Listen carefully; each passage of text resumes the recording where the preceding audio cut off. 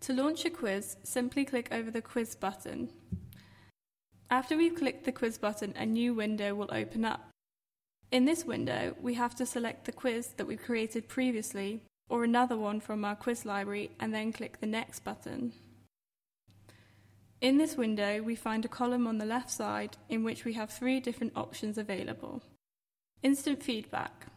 Students answer the questions in order and are not able to change their answers after it is submitted. Instant feedback is provided to the teacher. Open navigation. Students answer the questions in order and they can go back and change their answers. You can live monitor their activities. Teacher paced. You can control the flow of questions and you can also decide to go back and revisit a question for your students, and you can also decide the timing of your quiz. Teacher pace mode is when the teacher decides the speed of the quiz. It's a useful mode because it allows the teacher to prepare a set of questions related to the lesson and then during the lesson decide when and which questions she'd like to ask the students. In the column on the right side of the screen, we have different options to personalise our quiz and the way it is submitted to the students.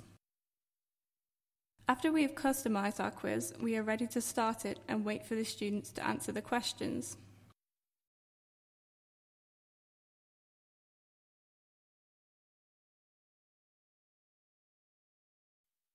To navigate through the questions, simply use the next and previous buttons. The students will receive the question that we want them to answer.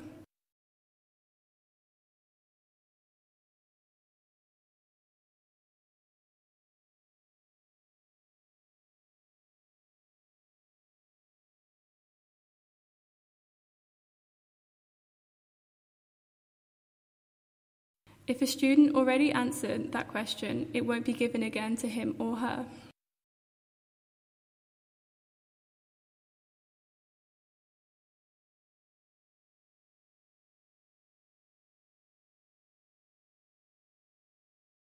At the end, we can click the Finish button and view the chart to show our students' results and answers in Socrative.